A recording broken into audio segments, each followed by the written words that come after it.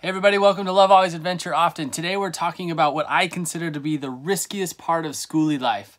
That is insurance. Here we go. Hey there friends, we're the Browns. Chad, Katie, Addison, Kenya, and Milo. We live for love and adventure. In November of 2017, we sold our house and most our possessions in pursuit of simplicity and freedom.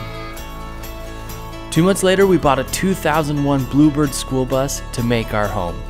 After building out the bus for 6 months, we've been on the open road full-time. Our family motto is Love Always, Adventure Often. We're stoked for you to join our journey and hope you enjoy watching our videos as much as we love making them. So hit subscribe and enjoy the adventure.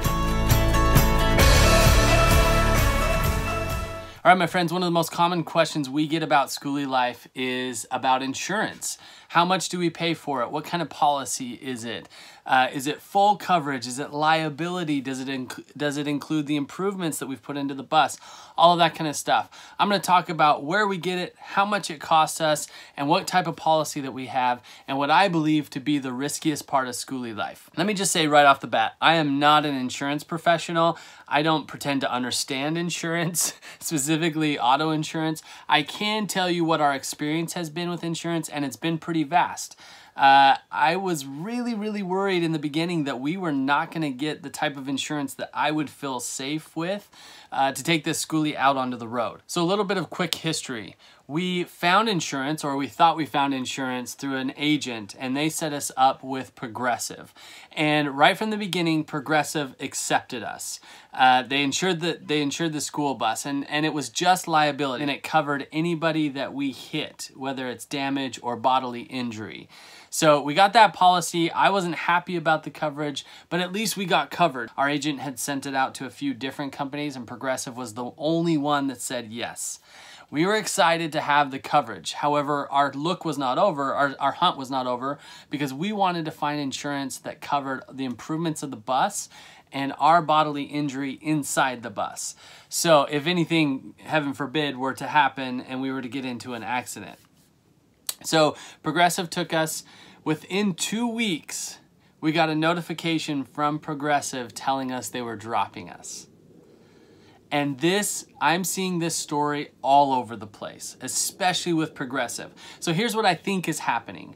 And if there's any insurance experts out there, you can comment in the comments below and correct me. I would be more than happy to be corrected.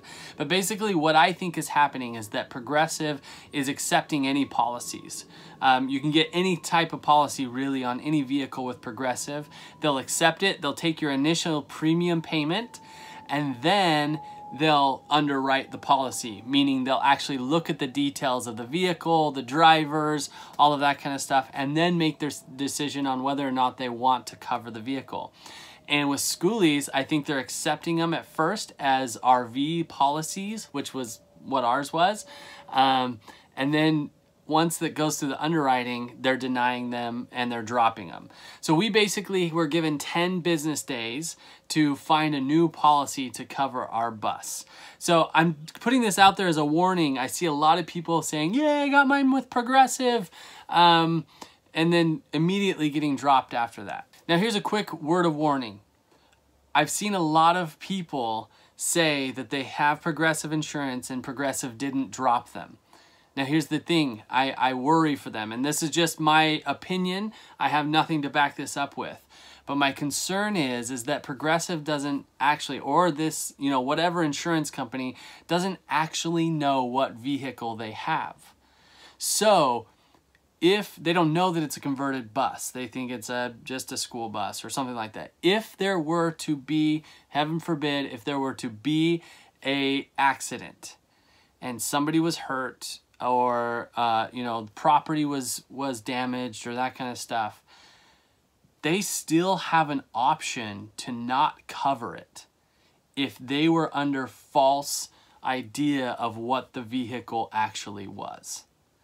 So if they find out that it was a converted school bus and they don't cover converted school buses, they can then choose not to cover the claim. This is a big deal. You could be out a lot of money, especially if you've injured somebody else and there's tort and, they sue you, that kind of stuff. This is a really, really big deal. The insurance company needs to know what vehicle you have. So continuing with our insurance saga. So Progressive dropped us, they let us know, they gave us 10 days to find a different policy, and we started looking all over the place. We then found 2 more companies that would accept our bus.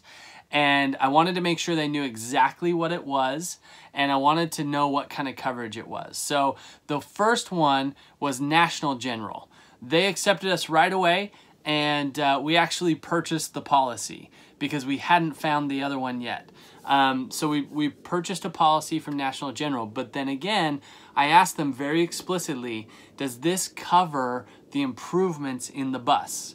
Because yes, I bought the bus and it probably has a value of $3,500, but then I turned around and I put almost $17,000 more into the bus. So was it going to cover that as well? And of course, it's not going to cover my labor. So there's a lot of things to consider. So I asked them these questions very explicitly. I made sure I sent them pictures and made sure they knew that it was a converted school bus. So they continued to cover us even after knowing it was a converted school bus, but they told me it did not cover any of the improvements. So any of the cash and money that I put into the bus to convert it into a home was not covered. So literally we had a policy for a bus at like $4,500. This did not make sense to me. It didn't make sense for me to build out this home, take it on the road, have an accident, and then be out all of that money. That is a huge risk in my mind. I don't want to risk that much money, especially to other drivers and to roads and to my lack of capabilities to drive something of this size, possibly. So we kept looking. The next place we went was State Farm, and the same thing. We let them know all the details about the bus, that it was converted and what was in it, what we bought the bus for, but also the cash that we put into the bus. And they wanted a full report on the bus. So they wanted pictures. They had us put together an itemized list of all the things that we had put into the bus, all of that kind of stuff. And then before they wrote the policy, we sent all of that in through our agent for underwriting to see if they were actually going to cover us. It was in underwriting for almost 2 weeks, and they came back with full coverage of the bus and its improvements. And I double checked on this, I triple checked on this through our agent, so I hope they know what they're talking about, but they know every detail about our bus and they are covering it completely. This is exactly what I was looking for. Now the premium is a bit more expensive than anybody else I've heard of. I should mention here as well that our title is not converted to an RV, it's still a school bus. I was told that our premium could go down if the title was converted to an RV.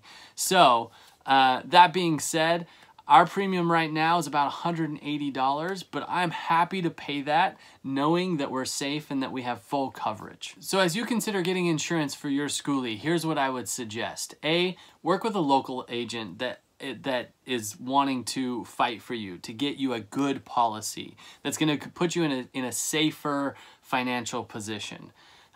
Second, make sure whoever covers you knows all the details about your vehicle. The end goal is not just to get insurance so that when a police officer pulls you over or whatever, you can show them an insurance card, or, you know, the state knows that you have insurance. That's not the end goal. The end goal of having insurance is to make sure that you're financially protected if anything bad were to happen. And I think we mix those up too much. I think a lot of times in the Skoolie world, as far as I can tell, and in posts and conversations with people, their end goal is just to get a policy. I just got to get a policy, without making sure that it's going to protect them and not put them at giant amounts of risk barreling down the freeway in this school bus. So make sure that the insurance company knows exactly what they're covering. Make sure you ask, if there were to be a claim, even a total loss claim, what would they cover? And what would be your deductible? What are your premiums? Having all of this information, you can make a much smarter decision as pertaining to insurance and driving your bus around the country. So anyway, like I said, this is all our experience. I'm again not an insurance professional, but we did go through the ringer in trying to get insurance for our bus. I see a lot of people out there online freaking out when they've built out their bus and they finally realize that nobody wants to insure them. But get a lot of quotes, talk to a lot of different insurance agencies. And if you have an agent that's just not getting it done for you, find a new one. Anyway, my friends, I hope this has been helpful as you think about insuring your home. Be careful, protect yourself, and remember, love always and adventure often. Wow, thank you so much for watching. Hope you enjoy seeing our videos as much as we love making them. Don't miss a single adventure or bus moment. Make sure you hit subscribe and share with everyone you know. We'll see you next week, and remember to love always and adventure often.